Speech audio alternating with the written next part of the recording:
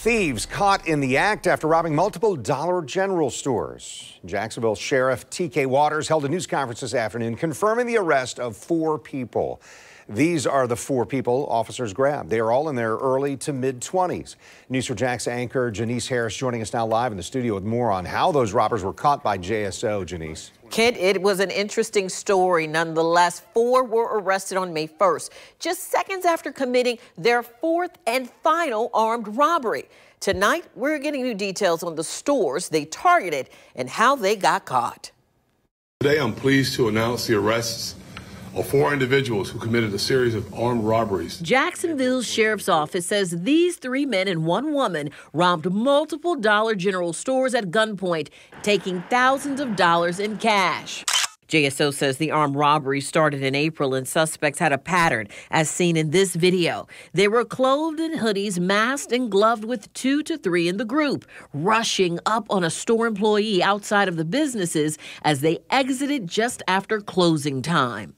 April 9th at 9:25 at night on Fort Caroline Road. A security camera inside a store shows the robbers with guns standing near an employee, making that person open the store safe, and the robbers take the money. JSO says they stole over $2,300. Then 5 days later on Yellow Bluff Road, the group of armed robbers stole over $2,800. JSO discovered a pattern in the armed robbers' behavior, and JSO noticed the suspects were getting away in a white Dodge Charger every time. Then a 3rd armed robbery by the same group about a week later.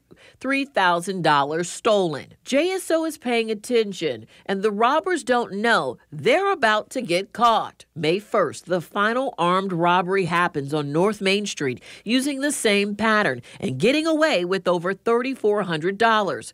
But this time, JSO was waiting for the robbers with drones, SWAT team members, and officers in place. Drone footage shows the robbers running, hopping into their getaway car as SWAT is deployed. JSO says a distraction device was deployed. An officer fired a single round, and no one was shot. Video shows how the getaway car was surrounded by JSO, and the 4 were taken to jail.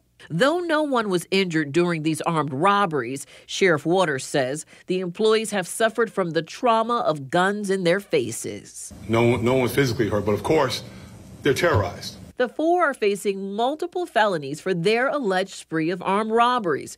If found guilty, they could be in prison for decades.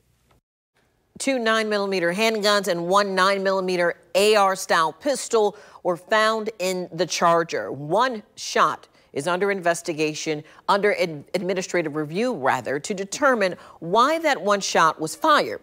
Sheriff Waters said that if you're ever in a situation where you find yourself in something like this, comply with the orders.